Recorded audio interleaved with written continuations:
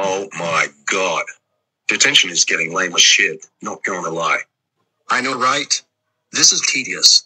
I swear, detention is lamer than getting suspended for a period of time. Treacle and Kareem, you two shouldn't be talking in detention, so please be quiet. And I'm pretty sure that nobody gives a fuck. So shut the hell up, and leave us alone. You goofy-ass monkey. Hey! You don't ever say those words in class.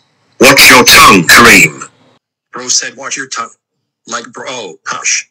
Since we talking about tongues now, I bet he probably online dates young girls at 50 years old on Roblox.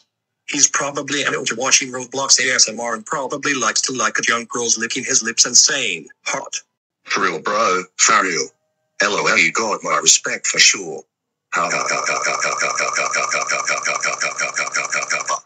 I mean, he has the slender type hair and looks like the type to online date, looking for love at 50. He doesn't have the slender hair combo, but I know he sounds and acts like one. I even see him after school in a classroom, and he's even with a female teacher kissing them, and they also underage. Kissing in Roblox is crazy. You two mistaken me for my son, Trevor. You two better shut up, or else I'm suspending you both. Dude, nigga. Alright. That's it. You two have crossed the line. You're suspended for 652 days. Go outside and wait for your dads. Yeah, whatever. Like we would care.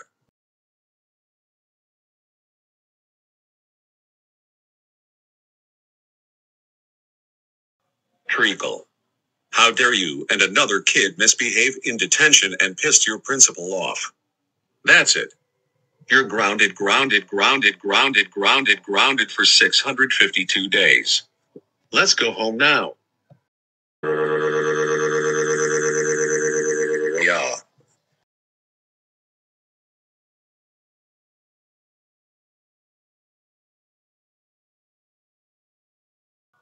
Kareem.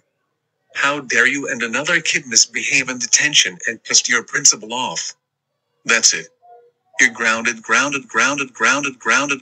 652 days. Let's go home now.